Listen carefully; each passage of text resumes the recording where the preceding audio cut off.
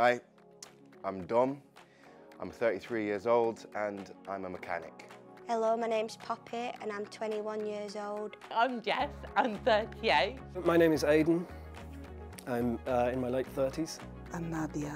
I'm a carer. I'm Lottie. I am 32. My name is Rita Davis and I'm a freelance journalist. I'm Yvonne and I'm a disability assessor. What can I do? I can normally win a fight verbally, obviously. I'm a really good listener. I'm a good dancer. I can clean. I'm good with words. I can do a headstand in yoga. I can read a book in a day and I can remember it a year later.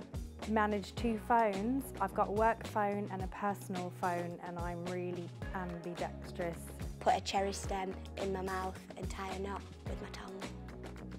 I'm not so good at cutting up spaghetti. Can't spell very well because I'm dyslexic. I have struggled with addiction problems. I can't roll my R's. I can't tell a joke.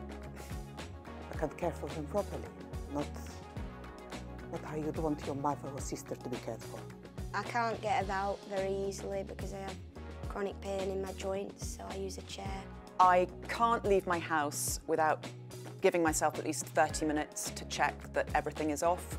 Can't always coordinate things. I'm a bit clumsy. I have a history of poor mental health and I'm terrible at football. Oh, I can't stand the Paralympics. We're all oxymorons, aren't we? I mean, maybe I'm just a moron.